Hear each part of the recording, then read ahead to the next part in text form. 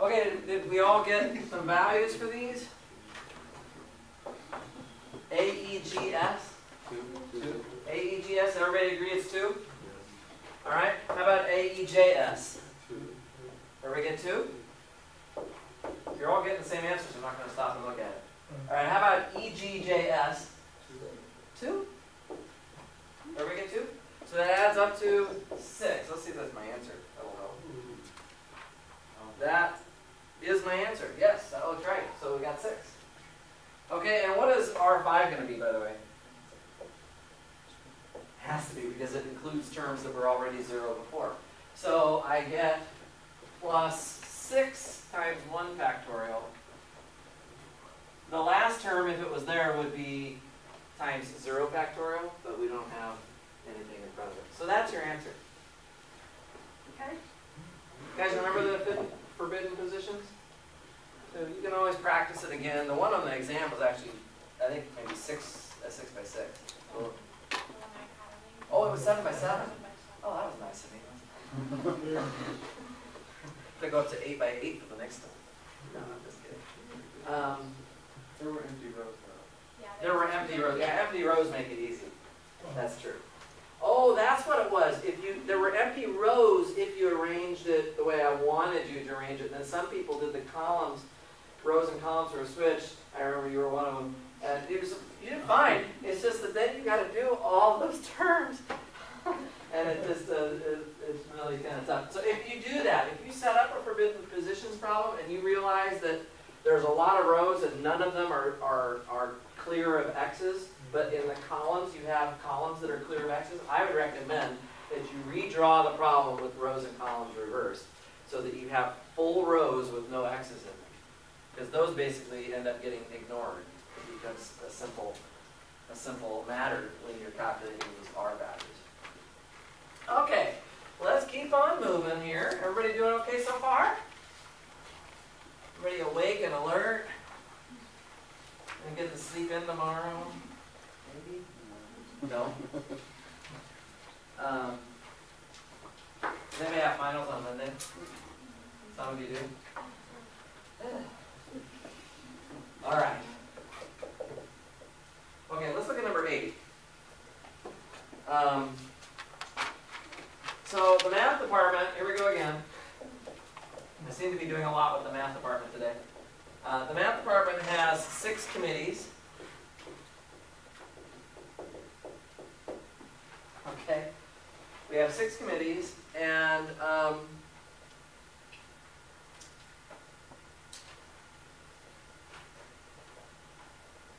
guess, okay. You know what? I'm going to change my mind. I'm not going to do this problem. Because it's like the one that we did before. I'm going to let you guys, I'm going to let you guys work on it. Or I might come back to it if time allows. Okay, I'm going to move on. Sorry. That wasn't what I was. Okay, let's go on to number 9. My bad. See, I have multiple examples on here. I just don't want to, I'd rather hit different topics as best I can. Okay, so I'm going to draw a graph. Okay, this graph is going to have 2 circles inside of each other. Concentric circles, basically. And on each circle, there's a vertex kind of north, south, east, and west. So that gives us these vertices around the outside of these circles. Okay. There's also another vertex right in the center of both circles. Another vertex right here in the center. Then there's another diagonal, kind of a leftward, sort of upper left to lower right diagonal with 2 more vertices on the smaller circle. And then there is another vertex kind of here in the lower left corner and another vertex in the upper right corner of the bigger circle. So that's all of the vertices. And then I just have to draw the connections here. So basically you connect this thing up inside to the outside. So there's your graph. There's your picture. And I'm going to label the vertices. So the top is A, the far right is B, way down at the bottom is C, and the far left of the outside circle, those are A, B, C, and D. And then circle, I have E, F, G, H, I, and J. And then the very center point is going to be K. And then I'm going to put M and N. I guess there's no L here. So those are the labels I'm going to use. I skipped over L for some reason. Okay. Before I go on, I want to make sure everybody has the picture. You either have it drawn or it's also on the handout, of course. The question is going to be, first question is going to be, is there an open or a closed Eulerian trail? So part A, is there an Eulerian trail? How do you decide if a graph has an Eulerian trail?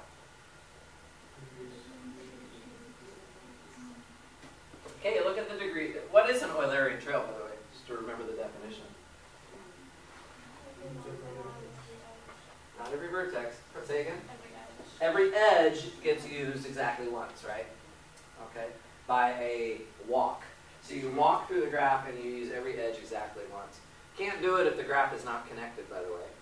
But this one is connected. Okay, so, and we look at the degree of the vertices, and what was the condition? Let's see. To have a closed Eulerian trail, you remember, you must have every vertex of even degree. To have an open Eulerian trail, you must have exactly 2 vertices of odd degree. You cannot have it both ways. So you're never going to have a graph that has both an open and a closed Eulerian trail. If there's an open one, I think my biggest disappointment on the second midterm was that I think the graph had exactly 2 vertices of odd degree. If the graph has exactly 2 vertices of odd degree, which means you have an open Eulerian trail, that trail must begin and end at those 2 special vertices of odd degree. Okay, you can't just start anywhere you want. So what about this graph? There's lots of vertices of odd degree, right? There's, so for example, vertex A, vertex E, vertex F, vertex B, vertex C. Lots of vertices have odd degree, so the answer is no. Usually that's an easy question to answer. If there is an Eulerian trail, you'll probably be asked to exhibit it, and that just means you would, you remember this thing where we would write down, whatever, something like this. Just make sure that, you've written down every edge exactly once, and you'll be fine. It works for multigraphs as well. So if there were multiple edges, that would be fine. Excuse me. If that happens, make sure that you use the multiple edges however many times they exist. So if I have a multiple edge here, then I've got to use the edge AM. From A to M has to show up twice in my list of edges. Okay. So anyway, this is what we have. All right. So there is no Eulerian trail. Is everybody okay with that? Questions on that? Okay. The second part is, does this graph have a Hamilton cycle? So is there a Hamilton cycle? First thing I need you guys to do for me is remind me, what does that mean? What is a Hamilton cycle? We visit every vertex exactly once, and we end back up where we started. So we have to not necessarily use every edge, but we do have to get back to where we started. And we do have to visit every vertex. So what do you guys think? If this was on the test, what would you do?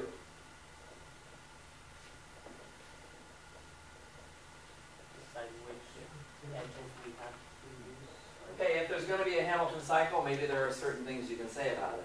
And maybe we don't even know yet what the answer to the question is. Doesn't mean we can't start analyzing it and say, well, if it does exist, we're going to need to use this and this, or can't use this and that. And we'll either arrive at a contradiction, or we'll force ourselves into coming up with a valid Hamilton cycle, right? We're going to win either way if we just push that logic through. So let's explore Alex's suggestion here. Without having the answer to the question yet, are there edges that we know that we would or wouldn't be using? Okay. Nicole, can you give me an edge that we would have to use? That we have to? Or, well, give me an edge that you either know must be there or can't be there. We have so such a cycle, if it exists, must use, you said A to M and M to B. And why is that? Because there's two infinite edges with the vertex. Right, if you look for vertices of degree 2, a Hamilton cycle must visit that vertex, which means you must arrive and leave that vertex. So you've got to have two edges being used, and you only have two edges. So you would have to use, AM and MB. Okay, are there any others that we could apply the same logic to? Jeremy? CN and D. CN and ND would have to be used, okay? I'm just going to write those down. So we might be creating our Hamilton cycle, or we might be on our way to a contradiction. We don't necessarily know which one, but that's all right. Keep going. Are there any other edges that we would have to use? Heather, do you want to give me an example? KJ and KG. Okay, these edges right here in the middle, because vertex K has degree 2. So KJ and KG. KJ and KG. Good. I'll just say since the degree of K equals the degree of M equals the degree of N equals 2. So because those vertices all have degree 2, we have to use this. Are there any others that are like that?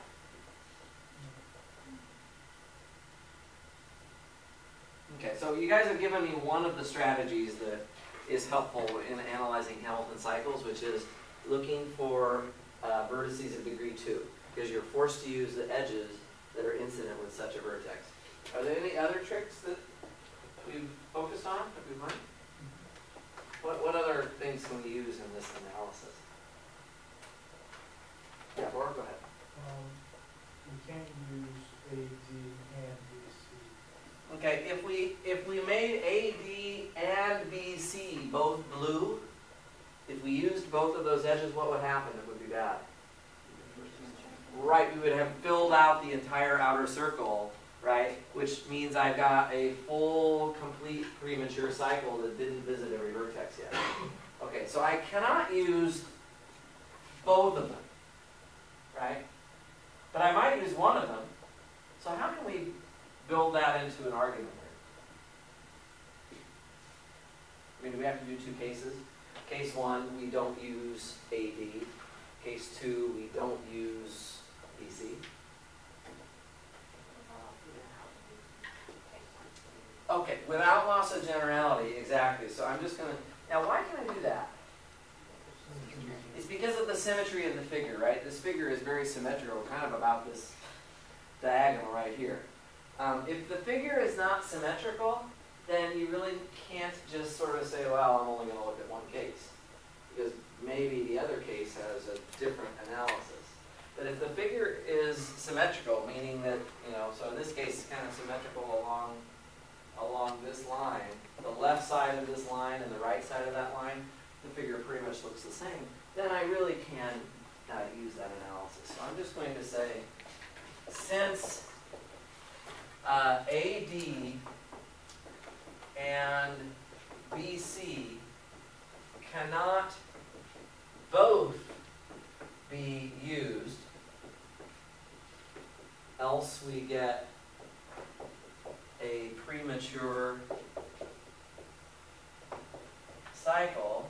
A premature cycle would be, it's good to give what the cycle would be. So if there's a premature cycle, it would be, A goes to M, goes to B, goes to C, goes to N, goes to D, goes to A, right?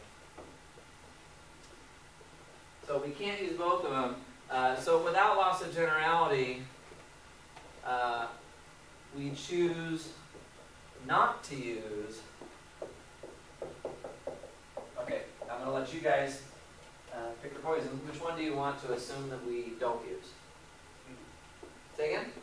AD. All right, perfect. I like decisiveness. AD. So if we're not using AD, I'm just going to erase it. Okay. So now what? Should I assume that I do use BC? No.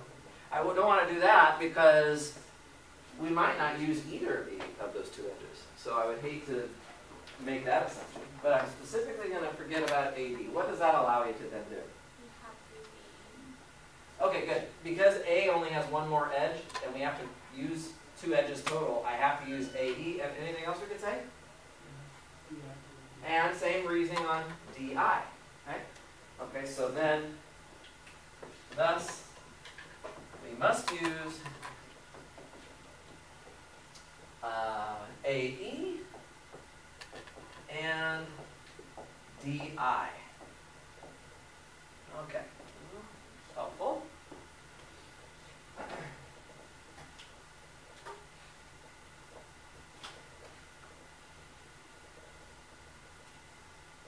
Any suggestions what to do next? Yeah, David? Can't use both EF and FB, so we have to use FB. We can't use both EF and FB, that's because you'd have a premature cycle. So, we cannot? Why not? EF alone does not. Oh, I thought BF was, I'm sorry, I thought BF was good. No, no, so we don't know about that one yet. So what you're saying, Davey, is I can't use both EF and FB, so you're gonna tell me which one I'm not gonna use? Well, I'm thinking that we have to use FG then. Oh, we have to use FG. Okay, yeah, we have to use FG. Do you see why? Because if you don't use FG, if you do not use FG, then to visit vertex F, you're going to use both EF and FB, and you're going to make a premature cycle. That's exactly right.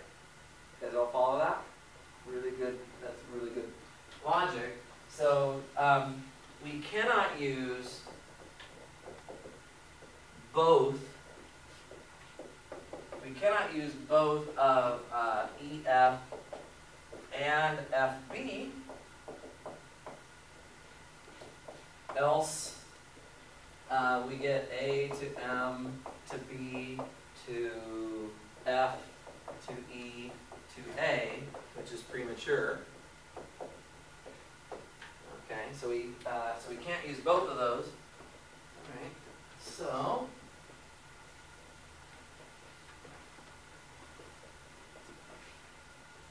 therefore, what we're going to do is only use one of them, which means we must use, which one was it? FG. Thus, we must use the edge FG. Okay? Must use FG, which is right here. And if I do that, what's the, I think we're getting close now. What's the conclusion from there?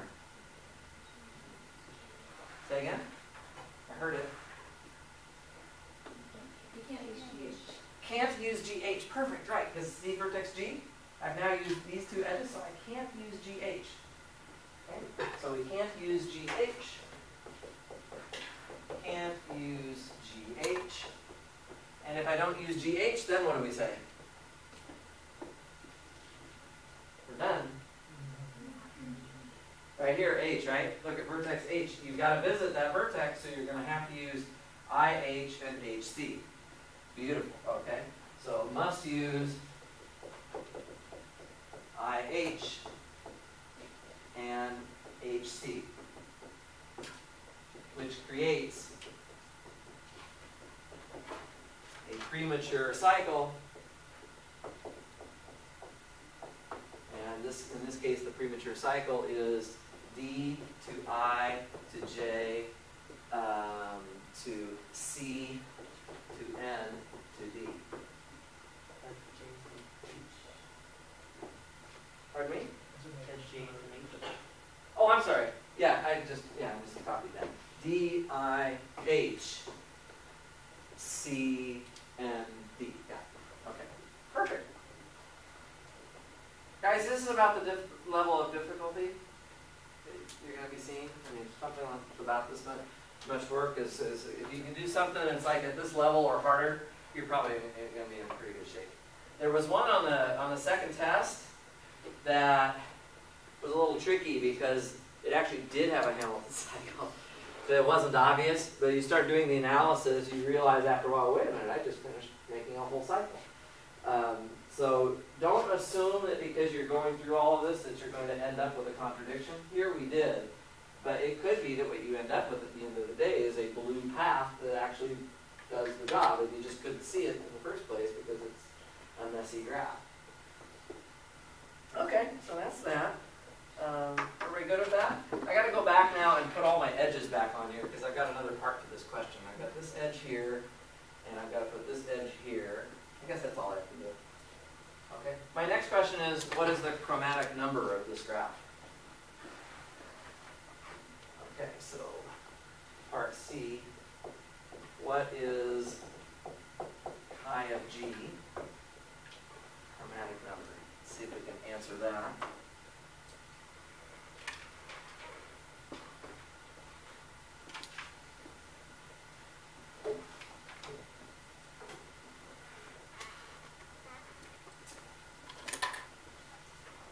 Remember, you got to do it in two parts. You got to draw me a coloring that shows the optimal minimum colors, and you got to convince me you could not have done any better.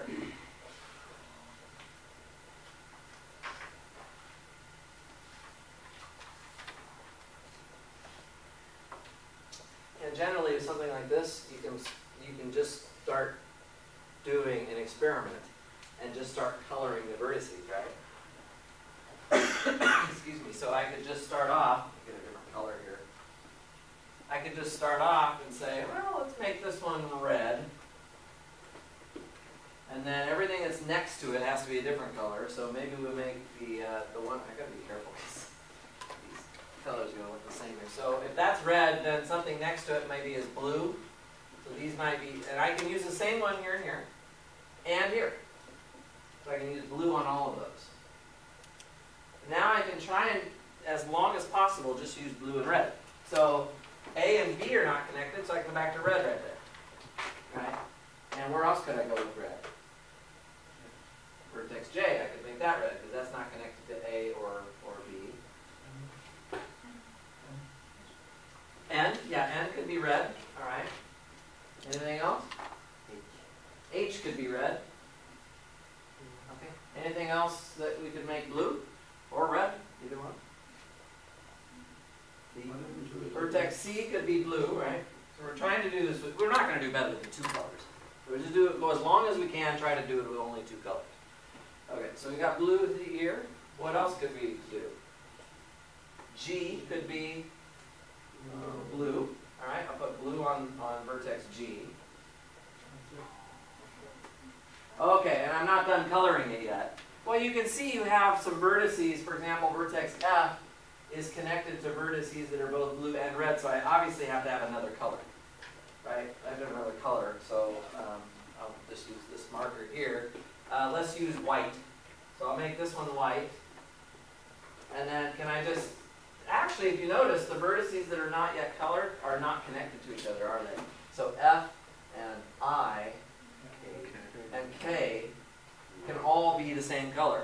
So if I do that, if I make them all white, then I've got just three colors. Agreed? So the chromatic number of the graph, based on my coloring of it is at most 3. How do I know I could not have done better than 3? Okay, one of the things we learned is that a chromatic number, the graph can have a chromatic number of 2 only if it's bipartite. Another way is, and how do you know it's not bipartite? Cycles of odd length. Right? Anytime you have a cycle of odd length, I think you proved this in the homework, is that cycles of odd length always have a chromatic number of 3. So for example, the cycles of odd length that I'm thinking about are, E, F, G, K, J. These 5 vertices right here, you're going to somewhere along the line, you can't just keep alternating colors. You're going to need a third color to finish that cycle. Right? It's a very simple principle. Take a cycle of length 5, right? You can try and alternate blue, red, but you get to a point where you have to use a different color at the end. So it has a chromatic number of 3. So also, chi of G is at least 3, since it contains cycles of length, I'll just say of odd length. If you have a cycle of odd length, you're going to have to do that. Okay. You guys know how to do the spanning tree paragraph?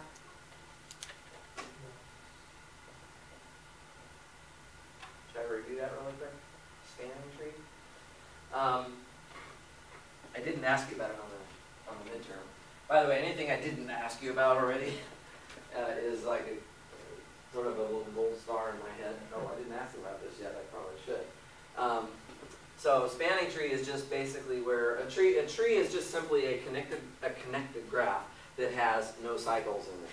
So what you do is you start removing edges that are part of cycles. That's just like when you remove an edge that's on a cycle, it's like removing a non-bridge, right? And you remove non-bridges until everything that's left is a bridge.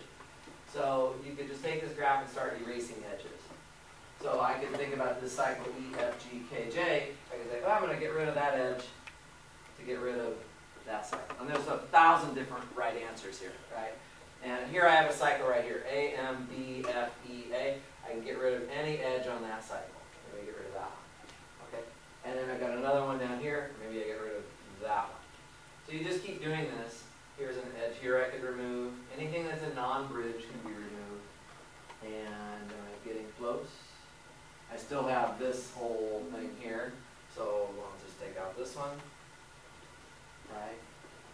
And oh, there's a whole circle around the middle. Oh, by the way, the other thing is, of course, the number of edges in a tree. If there are n vertices, you remember how many edges a tree has to have? N minus 1. So in this graph, we can figure out how many vertices we have. 1, 2, 3, 4, 5, 6 on the outside. And then 7, and then 8, 9, 10, 11, 12, 13. So I know I'll be done when I get down to 12 edges. So I'm going to remove at least one more, maybe this one. And then I can just count my edges here. 1, 2, 3, 4, 5, 6, 7, 8, 9, 10, 11, 12. We're done. Okay? So that's pretty simple. Okay.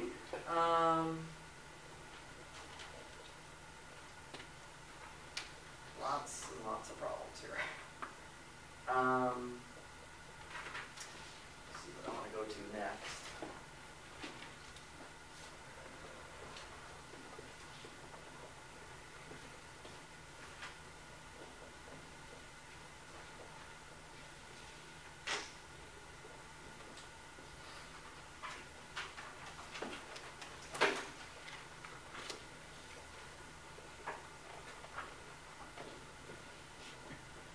Let's try,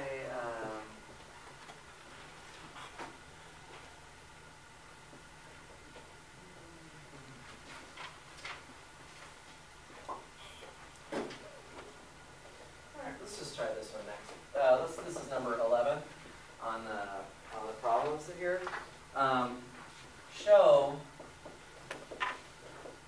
that 2n choose n is equal to n choose 0 squared plus n choose 1 squared plus n choose 2 squared plus dot dot dot plus n choose n squared.